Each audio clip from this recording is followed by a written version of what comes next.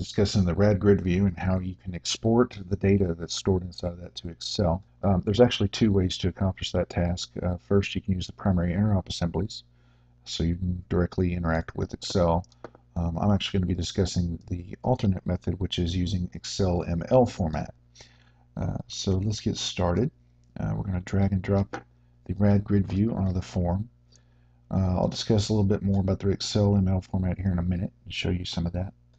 But first, let's get some data in our grid. I'm going to start off, we're just going to use some link to SQL, and we'll call that sample data. Add that to our project, and we'll pull over the orders table from the Northwind database. There we are. All right, so now we've got our data grid on the form.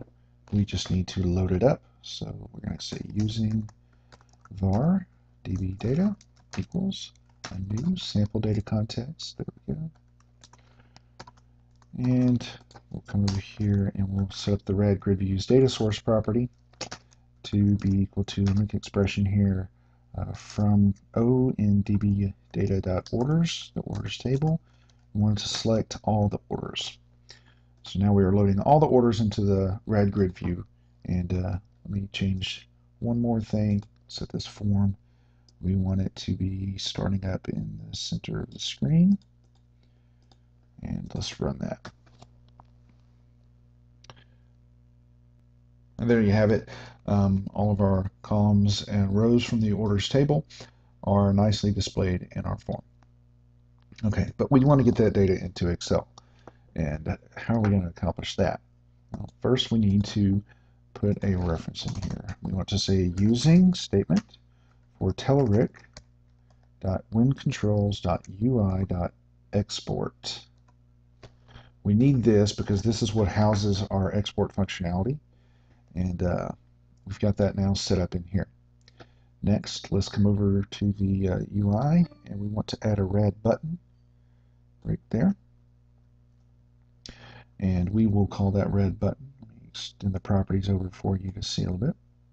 We will call that rad button export to Excel. Another thing we'll do is come down here, change the text to Excel. Let me spell it correctly. Got a little ahead of myself. Okay, so we want to go to an event handler for that click event. And let me scroll this back a little bit for our space. There we go. Now we want to say var ExcelML. We want to say new export to ExcelML. And this is the object that you're going to be utilizing to get your data into Excel. We're going to say ExcelML.run export. And it's pretty plain and simple what we're doing here. We're going to pass in our RadGridView. We're going to give it a file name. I'm going to give it a path on my box.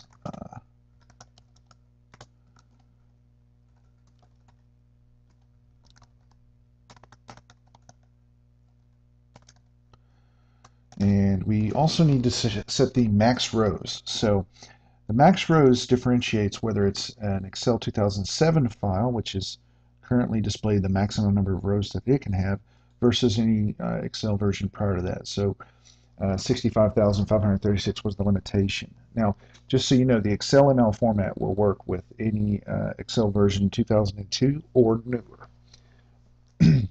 Otherwise, you would need to go to the primary interop app.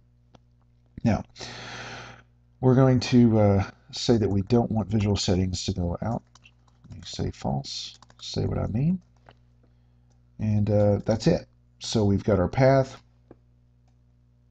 and now we should be able to run, and we have our event handler that's going to execute when we click the button. Okay, so now we have our data, and we're going to click that Excel button. And let me bring up my documents folder, and there we go. Sample XML is now there. Now notice it says XML, but it says it's an Excel format. So let's first look at this inside of Notepad. I want to show you exactly what this ExcelML format looks like. Turn word wrap off. Can get very nasty. Okay, so you'll see that there's several different settings that are custom for Excel that are identifying this as an Excel file. It also will have the columns laid out for you, the data, what the data types are, number, string, and so forth. So this is really a true XML representation of a workbook, and it tells you everything you need to know. You can have multiple workbooks, multiple worksheets, that is, and so forth. But that's what the XML looks like. And now we can open that up in Excel, and it's going to look exactly the way it should, with all of our column headers here, all of our rows neatly identified underneath, and so forth. So that's a quick and easy way to get your data out into Excel. There's one more nice thing that you can do, and that is you want to make your grid look a little nicer here. Let's come over to our form load event, and I want to change that. I want to say RadGridView.enable alternating row color equal true. And now when we run this app, we're going to have a nice alternating row colors on all of our rows. It'll look really good. It'll be blue. And here we are. You'll see that this is a very nice presentation. It's going to be a lot more what you're probably going to have in your application with a nice clean look and feel. We can also have that export out, but we can't do it with what I've currently got. So in order to show that, we just need to come over and change our last property equal to true, and that is going to export the visual settings for the spreadsheet as well. Okay, so let me click the button. We've got our alternating rows here, and bring up that again. There we are, and let's open up the sample XML now, and we will have all of our alternating row colors exported along with our Excel data. So this makes it a lot nicer. It actually looks a lot more like what the application looks like, and therefore the familiarity for the user will be there. Okay, so one last thing I wanted to show very quickly. Other than the setting for this, which is Excel 2007, so this is current, I can change that to Excel 2007, and that simply increases the max number of rows. So that's not a big deal. However, you might be tempted to change this to XLS format so people know that it's an Excel spreadsheet. You can do this. It doesn't change the behavior of the ExcelML that's exported.